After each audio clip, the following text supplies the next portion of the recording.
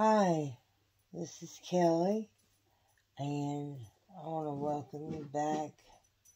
And if you haven't watched one of my videos, then I want to welcome you. And I'm glad you decided to stop by. Today is also going to be a true crime story. And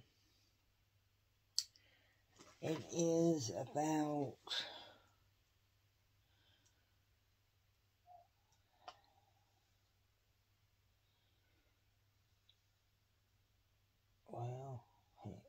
Massachusetts true crime stories.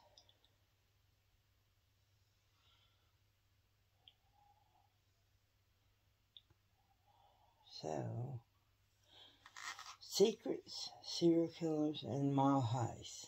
True crime stories of New England.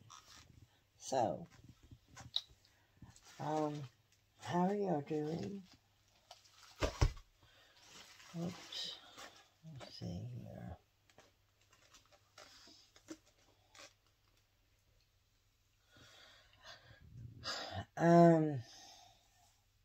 While we continue working on our whip, which is work in progress, so if you don't know, let's see here. And I am continuing to work on my Santa Claus that I don't think is going to be done by Christmas. Okay, I'm done with that color. I don't know what I'm thinking.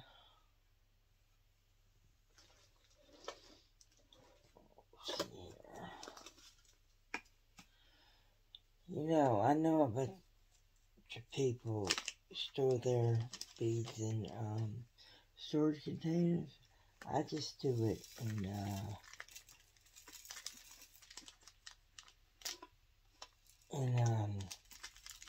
baggies, because it's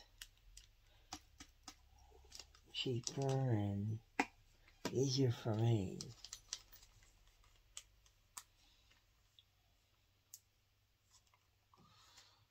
I don't know why, but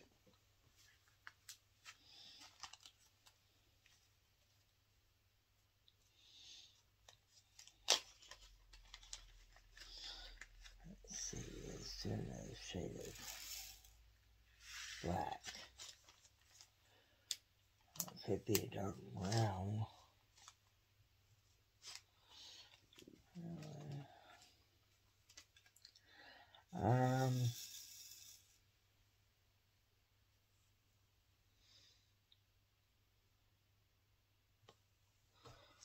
Okay, so, New England is no stranger to intriguing crime sagas and popular media chronicling their every twist and turn. From TV to excuse me, I can't talk. From movies to TV shows to books, podcasts, and more, few regions have proved more fertile for true crime storytellers. Here's a sampling of New England cases that have been featured in true crime productions.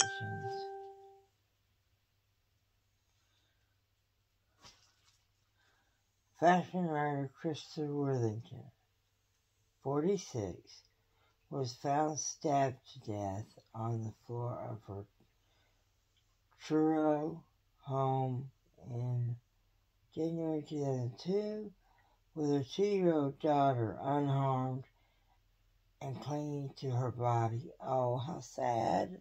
Oh, that is just terrible. You know, I don't want to sound mean or nothing, but why not just take the baby so they can be in heaven together? I mean, I can't believe somebody would just kill the mom and leave the baby like that. Christopher McCowan, the 46, the trash collector, was charged with her murder in 2005 and later convicted. McCowan has maintained his innocence, and speculation about the case has continued thanks to multiple books, news specials, and a dramatized film.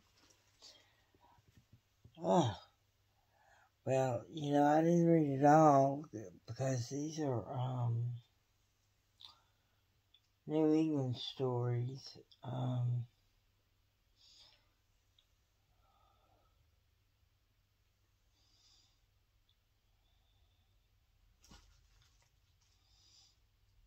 I just don't get it. I don't get why people are so freaking mean. How they can come in, if they're gonna sexually assault you, just sexually assault you and then leave. You don't have to kill them. I mean, yeah, you might get caught, but at least the person be alive. I don't know. Anyway,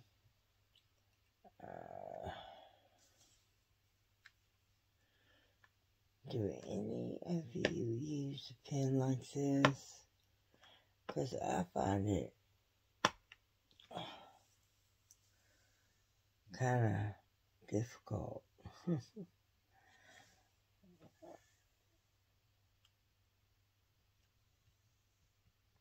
I'm trying to get used to it.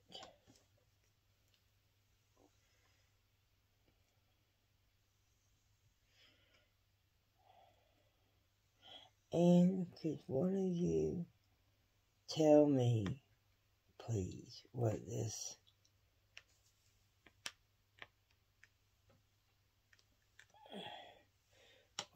is? Is it supposed to be to straighten it up, or this? I know is wax, and it sticks to it. And it's neat. I have quite a few of these, but I don't know where I put them. I just found this one yesterday, going through boxes.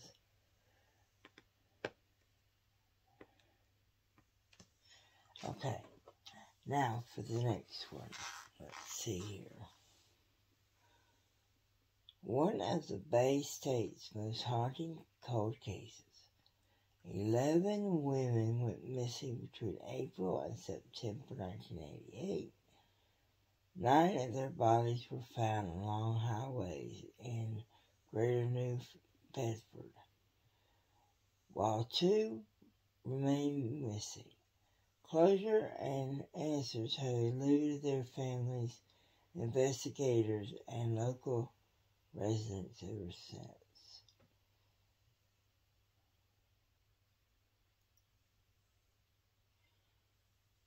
Okay, and this one is about Molly Bish.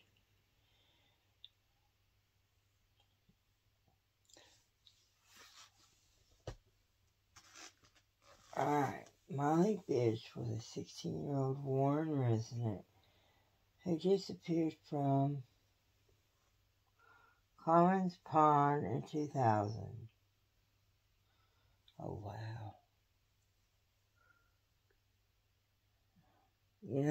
I think that's the saddest part, is not knowing what happened.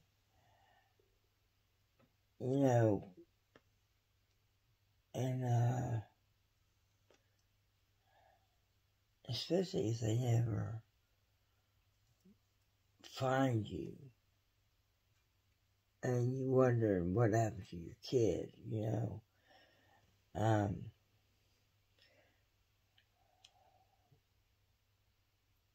yeah, I never had any kids. Yeah, it wasn't in the cards for me, but that's fine. But I can imagine, what it would be like. I mean, it must be terrible to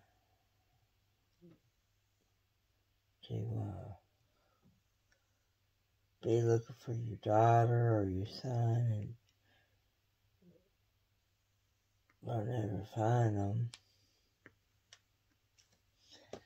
Oh, heck was that one? I'm gonna use this one. Huh. Yeah, my mom bought me a magnifying glass that goes around your head. In case I can't see a symbol, and a pen for my birthday from Etsy, so it hasn't got here yet. And one of them ain't gonna get here until like October 20-something to November 1st. But that's okay. I can't remember which one, the pen or the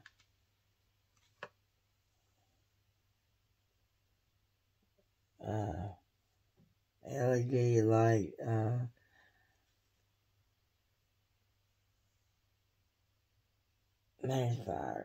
magnifier. I can't wait to get it though.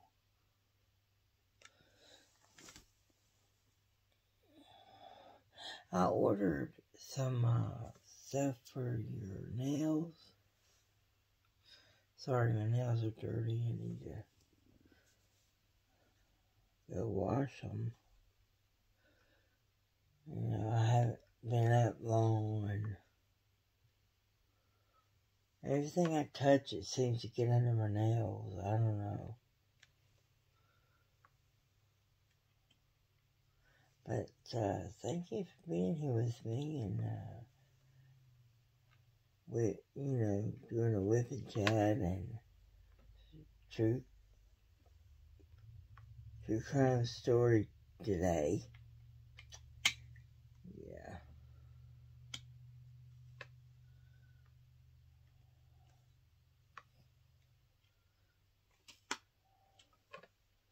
And I'm all alone, so it's okay. So my dish was only 16, and this is sad.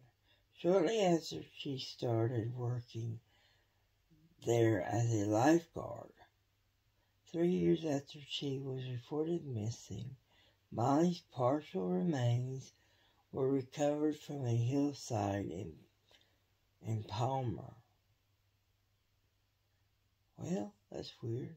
My last name's Palmer. A few miles from the pond. Her family received a fresh glimmer of hope in the unsolved case earlier this year. An anonymous tip led detectives to identify a person of interest, a registered sex offender who died in 2016 in vicious abduction and slaying. And it was featured in CBS 48 Hours, and Investigation Discovery's disappeared. Oh, wow. I love Investigation Discovery. Yeah.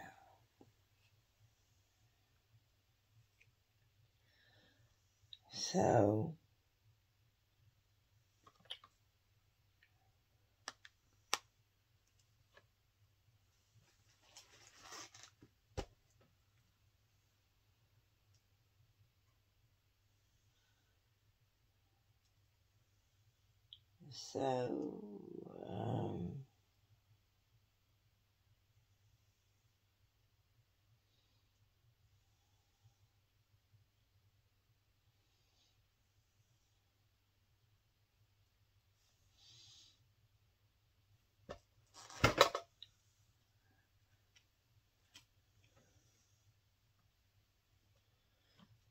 let's see here.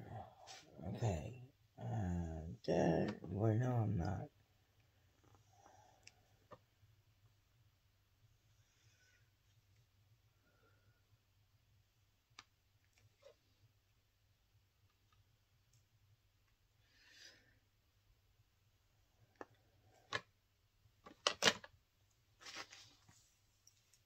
Okay. This next little segment is, it is the Entwistle murders. Rachel Entwistle, 27, and her 9, and, what am I doing?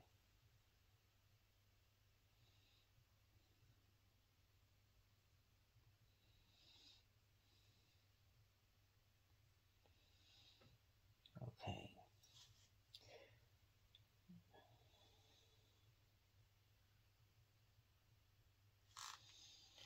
Rachel Entwistle, 27, her 9-month-old daughter, Lillian Rose. I love that name Rose because I collect roses, and were shot to death in their Hopkinton home in 2006, about 10 days after moving in. Neil Entwistle, Rachel's husband, and Lillian Rose's father, is serving life in prison for their murders. Oh my gosh, how could somebody do that to their own child and their own wife? The case made national headlines because Neil was deeply in debt, moved the gun used in the shooting, and booked a one-way flight to his native England without reporting finding their bodies to police. His family insists he is innocent, while Rachel's family and prosecutors have condemned the theories used to make that case. Oh, this one was on Investigation Discovery too. Handsome Devils and Michelle R. McPhee's book, Heartless, The True Crime of Neil Entwistle and the Cold-Blooded Murder of His Wife and Child.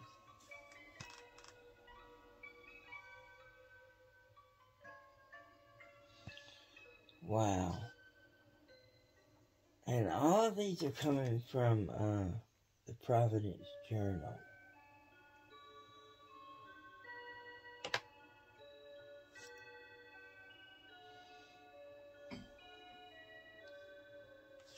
You remember how we used to wear our hair like that? Yeah, she was murdered, probably. She was only 14. Amy Carnival.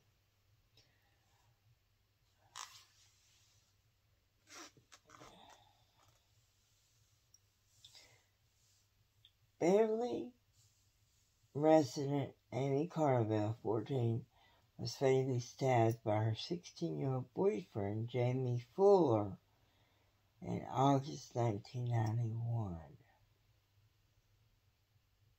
Oh my gosh, I was almost 21. That's terrible. 16 years old, you just wasted your life, buddy.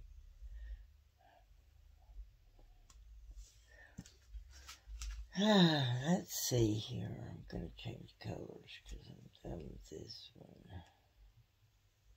On this section, anyway.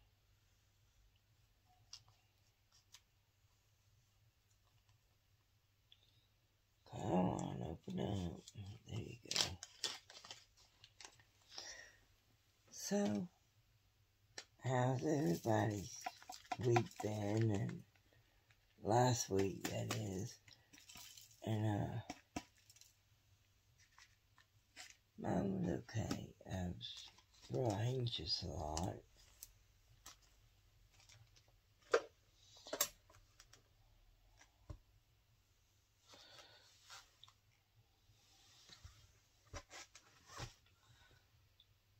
Let's see here.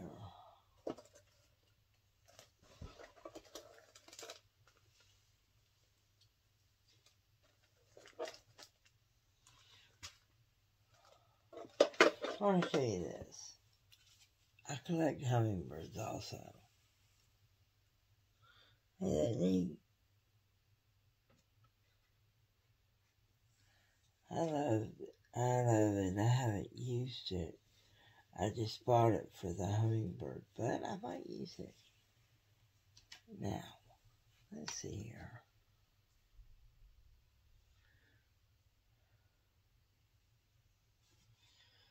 I hope it don't go down.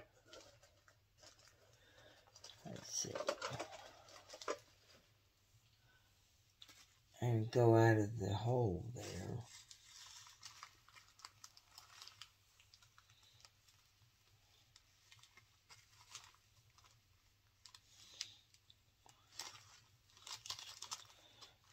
Alright. Give me just a minute. I'm looking for a color.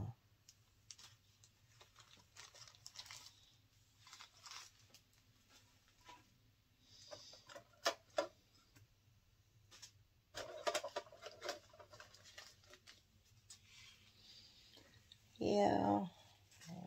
Well. There's one.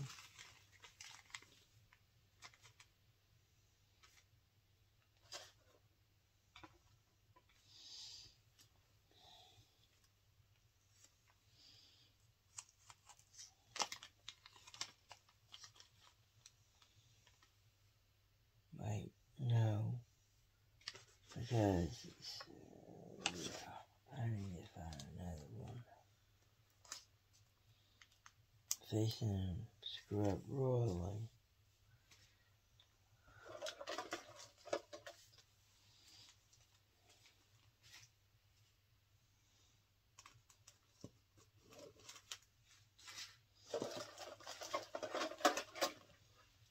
Let's see. I know it takes longer to find the colors.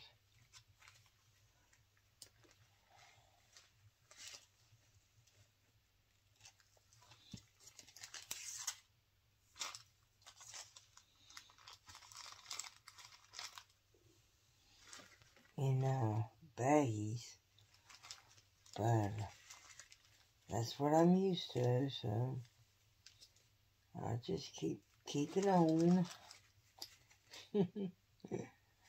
Yeah. I should have had all my colors ready. I'm sorry about that.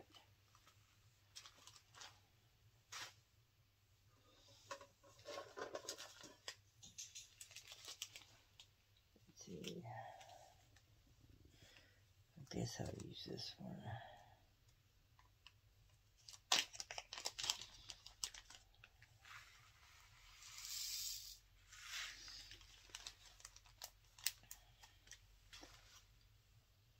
Let's see here.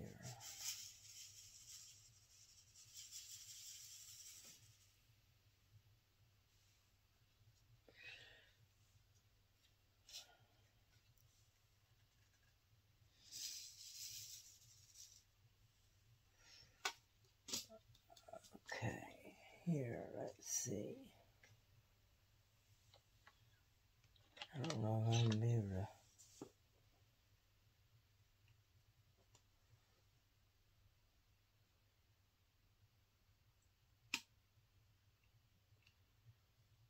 Yeah. Okay, 7.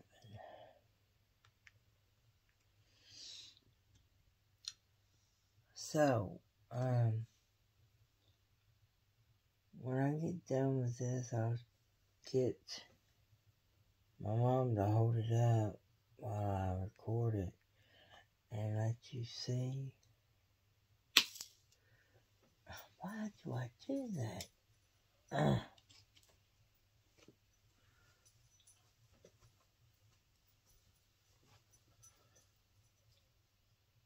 If you hear something, that's my dog walking around the bed. You probably saw her.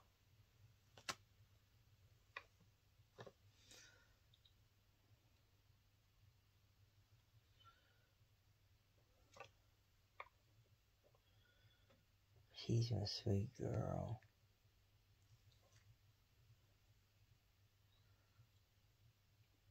And she's like a human. I'll let her out at night. Like early in the morning, like at 4 or something. And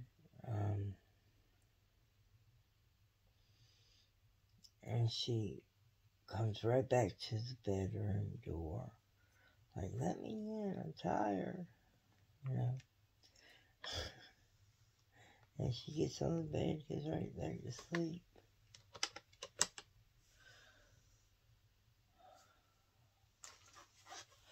So let's read one more.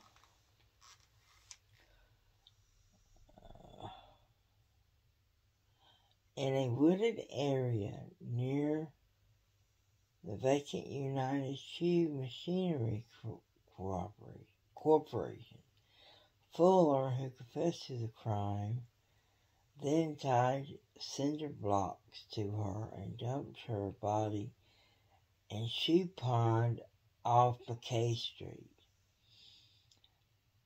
A jury found Fuller guilty in 2012, rejecting the defense's claims at trial that Fuller committed the crimes due to jealousy and steroid and alcohol abuse.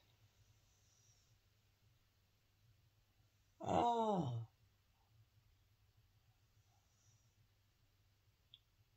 Amy Carnival, let's see.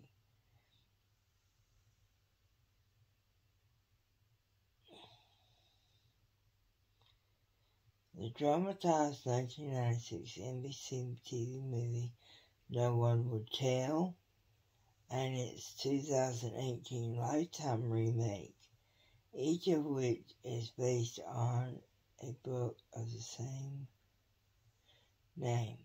I saw that movie.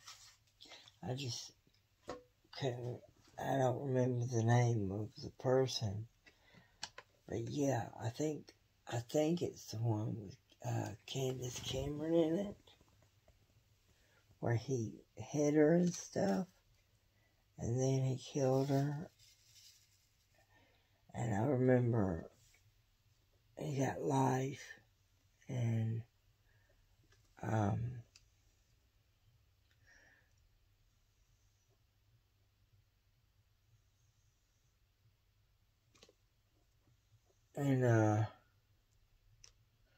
he had wrapped her in this tarp thing and put her in the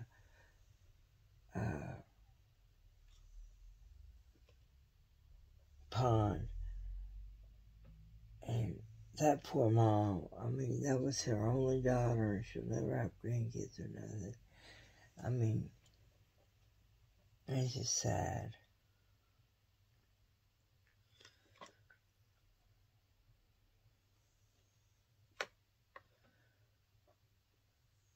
But I remember his name. In the movie, it was Bobby. So, I don't know about his real name.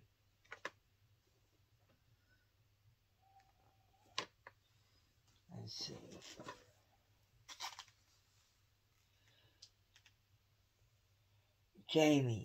Jamie Fuller was his name.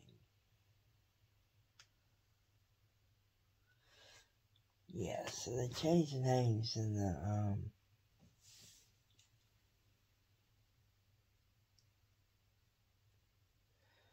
the movie.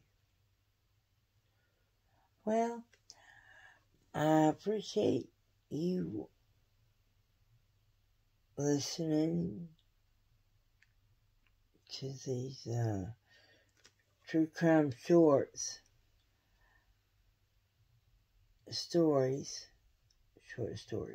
And the next time I get on here, I'll try to find Mary Fagan. It happened here in Atlanta. And I want to tell that story. I believe that she deserves some kind of justice, and I'm gonna,